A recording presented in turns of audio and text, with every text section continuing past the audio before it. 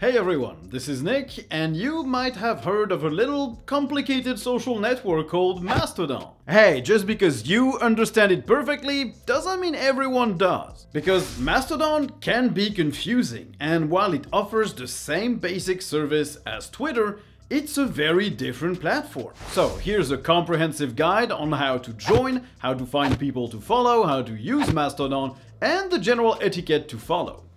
And also how to follow up with this segue to today's sponsor. This video is sponsored by Linode. Linode is the only solution I use to run my own Nextcloud server and my OnlyOffice server as well. It's a super easy solution to deploy basically anything you want in one click. They have a huge marketplace of applications you can host, from Nextcloud, WordPress, Drupal, GitLab or Grafana, to gaming servers for Minecraft, Ark, CSGO, Rust, Valheim and more. They take care of all the configuration for you. All you have to do is click the thing you want to deploy, fill in a few details, and your server is up and running. And once everything is live, it's still super easy to manage your servers, to upgrade or downgrade them, add some storage, back them up, and get help if you're stuck. I've been using Linode for years now, and I can only recommend them. If you want to give them a shot, click the link in the description below and you'll get $100 of free credit to get started.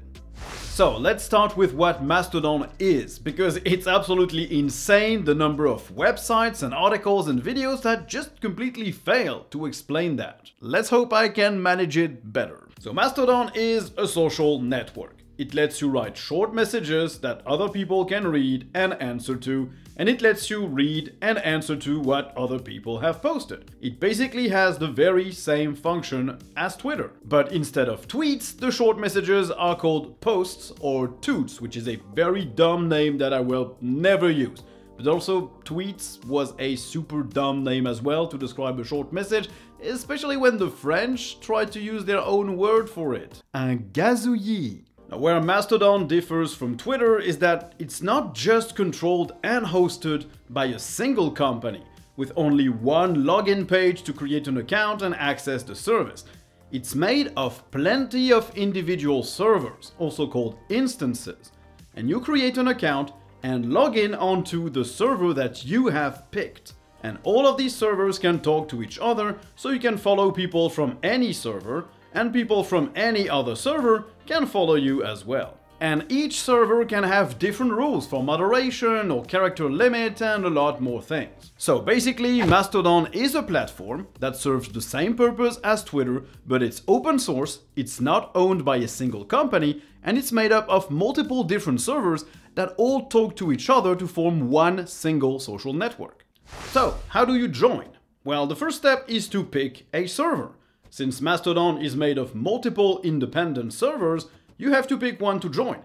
And that server is where you will create the account and log in. Think of it as creating your email account. You have to pick an email provider, you have to create an account, and when you need to log in, you log in onto that specific email provider. But you can still exchange email with everybody else. You're not limited to the people who are on the same provider as you, thankfully. No, Mom, I did not receive your PowerPoint. You need to use Gmail. I don't have a Yahoo Mail account. To pick a server, you have a handy short list on joinmastodon.com/servers. Not all of them are here, but there's a handy selection from different regions and with different interests. Certain servers aim to create communities centered around a shared interest or identity, like tech, food and wine, or veganism. And some are just generalist servers. Choosing a server based on a specific interest or community will not prevent you from talking to everyone else on every other server. Unless you absolutely want to stay in your safe and comfortable bubble, in which case you absolutely can, and you can never follow anyone from any other server like a social media hermit. Some servers will let you join immediately, just like any traditional social media app. And some will ask you to apply for an account, because they vet who can join to ensure that the conversation stays civil and polite, or to avoid trolling and harassment. You can just choose any server that talks about the stuff you find interesting, or a generalist server, and you can create or apply for an account by clicking on the button on the website. and you will have a nice list of the moderation guidelines that you will have to follow on that specific server. If you don't agree with them, you're free to pick another server, of course. And if no server has moderation rules that agree with you, then you're probably a horrible human being, but that's very unlikely, or you wouldn't be watching this video. But still, in that case, you can create your own Mastodon server and plug into the wider network of Mastodon servers, but that's not the point of this video. And if you're wondering, your handle is in two parts with two @ symbols. The first one is your actual handle, and the second is the server on which your account has been created. Mine, for example, is @thelinuxexp @mastodon.social. So once you have your account, it's time to actually use Mastodon. So let's look at the clients. The first obvious one is the web interface. Just use the server's URL in your web browser. For example, for me, it's mastodon.social. It works on desktop and on mobile, and by default, you will get your user on the left column with a text field to start posting. You'll get the contents of your timeline in the middle and the navigation items on the right. On the mobile website, your user is in the top right next to the publish button that lets you write something, and the navigation items are on the right as well. We'll explore all of that in a minute. Don't worry, it's actually super simple. If you prefer using mobile apps on your phone, there are plenty of choices. The official applications are good enough for Android and iOS, but third-party clients are also allowed, and a lot of them are listed on joinmastodon.com/apps. One that has been heavily recommended is Megalodon for Android, which adds a few features that the official app doesn't have. Personally, I found the official ones more than enough for my needs, and I would recommend that you start with them and move on to something else if you want once you're more familiar with Mastodon. Experimented Mastodon users will probably also recommend plenty of great clients down there in the comments. But if you want to jump the shark, then you can always start with Megalodon. So let's look at the interface. I will take the mobile app as a reference, but all of its features are also on the web version for desktop and mobile. The first thing is your profile. To edit and complete it, just tap your user photo and click the edit button. You should probably write a short bio with a few hashtags to let people find you if you want. You can also add links to your various other socials, and you'll notice that's where you can be verified. This implies having your own website. It's an external verification. You copy a link to your Mastodon profile into the code of your website, and it will show up in green like this with a check mark. It's not perfect because you need a website. People who follow you also need to know that this is the website you should be associated with, and they also have to open your profile's About tab to actually see if you're verified. But all in all, it's still better than Twitter Blue. In terms of interface, the app is simple. By default, your timeline in the Home tab of the mobile app will show posts from everyone you follow. They're in chronological order, no algorithmic shenanigans here at all. The Search tab lets you look for people to follow. You have a search field and tabs. The first tab will, by default, show you a list of suggested posts that are generally just popular ones on any Mastodon server. The Hashtag tab shows the latest trending hashtags. The News tab shows various news articles that have generated a lot of posts recently. The Community tab contains what we call the Local timeline, which is a feed that shows all the posts from everyone in your server, whether you follow them or not. And the For You tab is a suggestion of people to follow based on the people you already follow. Basically, that Search tab will be a fantastic tool to let you find people you actually want to follow. And then you have your Post button, which is the button at the bottom in the middle. We'll talk about that in a minute. And finally, you get your Notifications tab. Inside there, the Everything tab shows you every interaction, and the Mentions tab only shows written replies to your posts. There's one feature that the default official apps don't have, but that you will have on certain third-party clients and on the web, and it's the Federated timeline. It's a list of every single post from every single Mastodon user on every single server that the one you're on has agreed to talk to. The servers that your instance has blocked obviously will not appear in there. So on Mastodon, you basically have three timelines. You have your Home tab, which is the default, and the same behavior as on Twitter. It's all the people you follow, whatever server they're on. Then you have the local timeline, which contains all the posts from all the people on your server, whether you follow them or not. And then you have the federated timeline, which is just a giant dump of every post from everyone on every server your own instance can talk to. I absolutely never use the federated timeline, but you might find a use for it. Okay, now let's see how you can interact with other people. When looking at what someone has posted, you have a few options. You can reply, which is basically just writing a response. You can boost, which is exactly like a retweet on Twitter. You're posting to your followers the message you're boosting as is, without any commentary. There are no quotes for now on Mastodon. You can't post something from someone else with added commentary.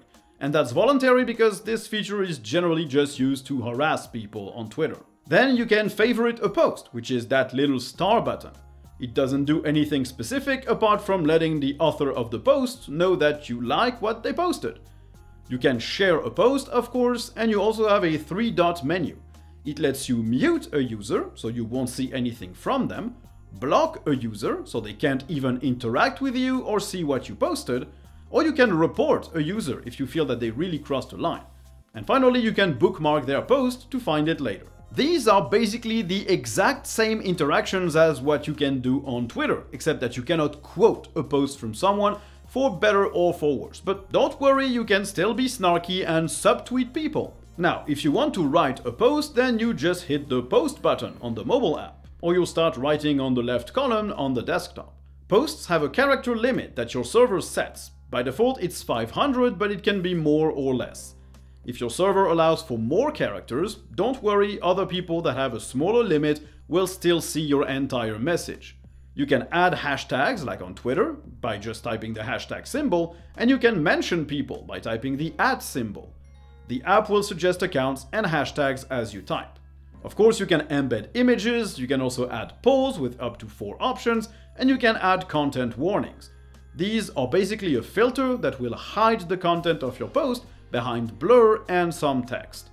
People will only see the text you wrote in the content warning, and if they want to see the actual post, they will have to click on it. Very, very useful when discussing topics that a lot of people might not want to be exposed to, like movie spoilers, not safe for work content, politics, or the fact that you use Arch Linux. Finally, you can also pick who will see your post, either only the people you mention, which is the only way to write a direct message on Mastodon, all your followers, or everyone. Oh, and also, you can edit your posts whenever you want for free, but not on the official mobile apps just yet. You can do it on third-party clients and on the web versions. Now, Mastodon might behave more or less like Twitter, but it doesn't mean the conventions are the exact same. There are a few behaviors that are kind of expected on Mastodon, or just helpful. And there's also a few tips that are useful to know. First, when writing posts, if you add an image, use the description and fill it in.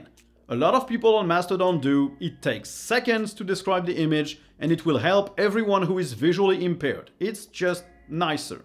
Second, use content warnings liberally. Some servers have moderation rules that say what has to be behind a content warning, but if you're in doubt if what you're talking about will be weird, offensive, or just not great to see when scrolling a timeline, hide it behind a content warning. It takes seconds and it's way better for everyone. And you can also use it to make your post more fun.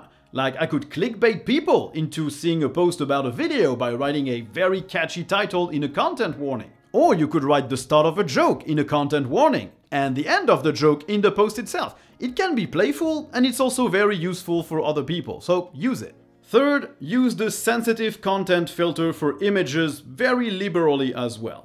You can find it on some third-party clients, and on the web versions, the official mobile apps don't have it yet. Why would you want to do that? Well, because not everyone wants to see screenshots of gory games or pictures of spiders, for example. Hiding these makes sure that people have a nice time when they scroll.